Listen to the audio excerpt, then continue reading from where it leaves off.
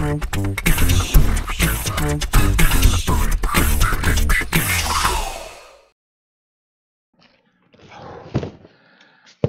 just dropped this package off, and I think I know exactly what it is. Today we're going to unbox, take a look at the AnyCubic Photon Mono X 3D resin printer.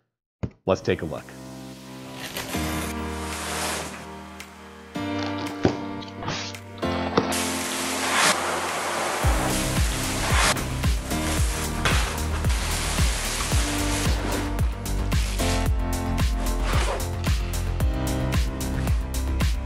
I thought they sent the whole machine without the bolt for the build plate, and sure enough it was down inside there. So don't throw anything away till you got all your parts.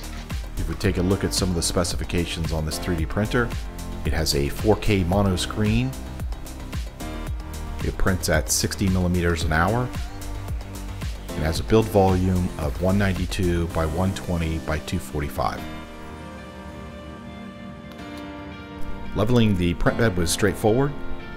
We simply added the build plate, loosened up 4 bolts,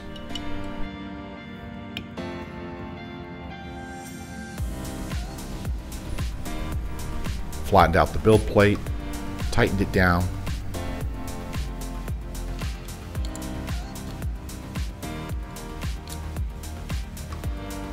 then hit the Z=0 button.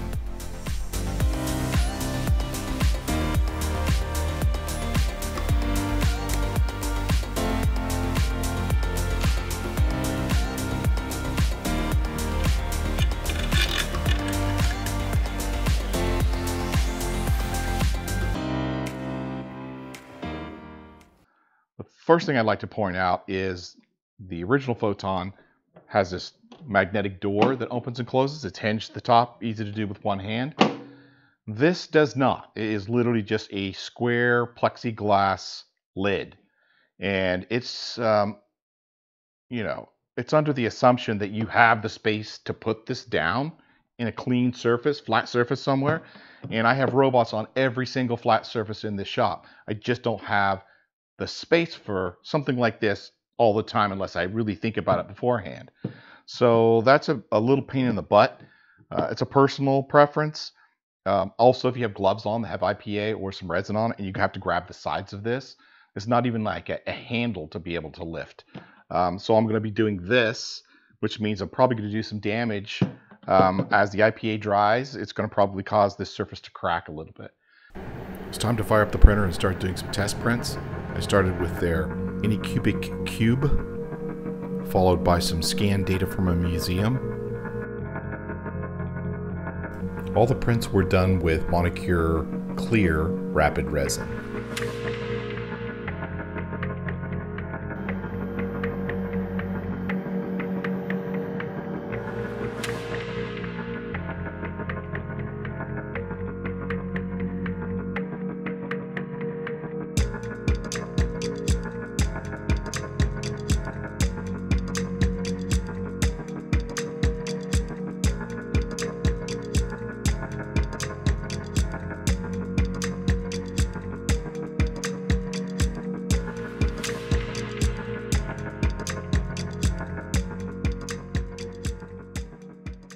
Before I give you my final thoughts on this machine, I just wanted to say that I purchased this machine with my own money, and all these opinions are my own. Let's talk about my favorite things about this printer, and then we'll talk about my not so favorite things about this printer. Probably my most favorite thing on this printer is the 4K mono screen. It prints 2 to 3 times faster than a standard color LCD screen. The screen is supposed to last 2,000 hours compared to a regular standard LCD screen, which is supposed to last 400 hours and is considered a consumable. One of the other things I really liked about this machine was the double linear rails that they have on the Z-axis. It virtually eliminates all Z Wobble. Talk about a few things that bother me. These aren't really necessarily deal breakers, they're just little nitpicky things. As I stated earlier in the video, the lid isn't a problem right now, but I think down the road it's going to be. I think once you start handling it, it's really going to end up looking like this. This is an earlier printer that I bought, maybe 2014. And it didn't have a handle on it. And as you can see from touching it over and over again with IPA and resin on my hands, it really cracked quite a bit. And in fact, after I finished just 2 prints on the mono, I ended up finding this little spot already on the front. You can see the crackling start right there. My second issue isn't really a big deal so much as an annoyance, but the USB drive that came with it was not formatted properly. It was formatted as EXFAT and not FAT32. So as soon as I had the machine assembled and I was getting ready to do my test print, I couldn't find the test print on the USB drive because it would not show up. So I had to take everything off of the USB drive, reformat it to FAT32, put everything back on again, stick it in the machine, and then it could find it and print it no problem.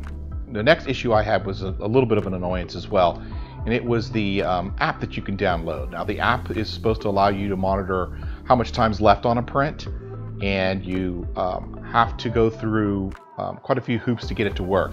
First thing you have to do is you have to create a Wi-Fi text document that basically lists your router's ID, your password, and then you have a settings that you have to put 1 or 0, meaning whether you have a password or you don't have a password. The syntax is very important. You have to make sure that you do exactly what it says, which it doesn't say much in the documents, but you have to be very careful with the syntax. If you miss out on a comma or a space, then it won't work. I did it 3 times before I finally got it to work properly.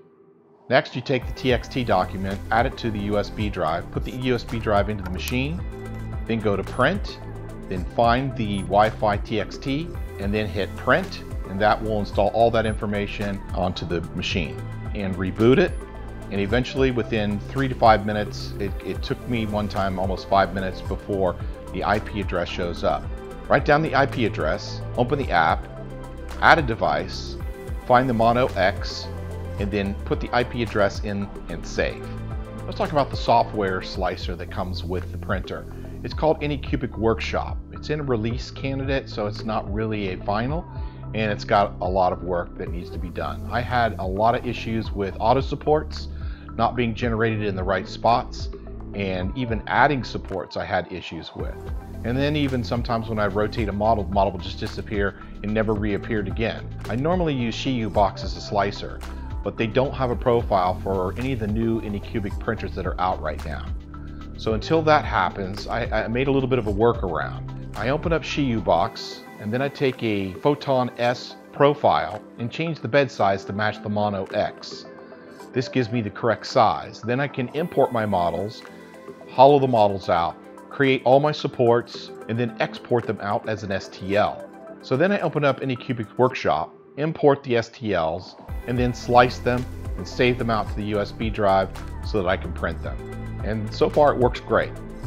I highly recommend this printer if you're looking at getting into resin 3D printing, or if you have a smaller machine, you're looking to go to a medium machine, this is perfect for that. The 4K mono screen is so fast and the resolution is so good, that's worth the $649 price tag alone.